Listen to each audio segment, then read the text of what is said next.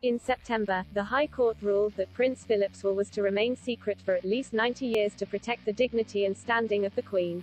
The long-standing tradition started over a century ago for senior members of the royal family. There will be a private process after the 90 years is up to decide whether it can be unsealed. Expert in royal wills, Michael Nash, spoke about the subject on Palace Confidential. He said, "The president of the family division at the moment, Sir Andrew McFarlane, was extremely even-handed and just about this because he began the judgment by saying, considering the sovereign's position, it is appropriate that there should be a special process, as there are in other areas of the sovereign's life.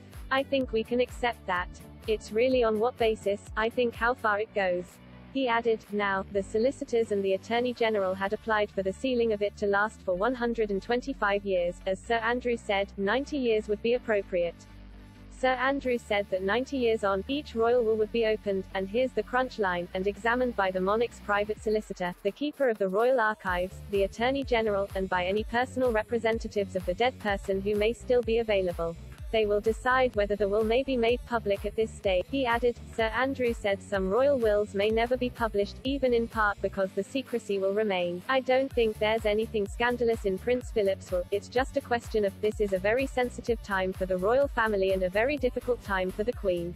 I rather think this is what was being put forward in September when the case was heard in private. You know, we don't need to add to this by revealing things the Queen doesn't want revealed during her lifetime." An interesting point that Sir Andrew added as the custodian of 30 wills, none of which he had read, but they're all in a chest and he alone has the key. Again, even saying that makes you think, what are these 0 wills? There are more than 0 royals that have died since 1911. I can well imagine as things go on, that royal wills will not have to wait for 90 years, I think they may very well be opened after 30 years.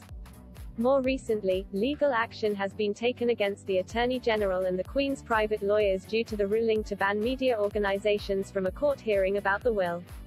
The Guardian is seeking permission to argue that the High Court's failure to properly consider whether the press should be allowed to attend the hearing or make representations constitutes such a serious interference with the principle of open justice that the case should be reheard.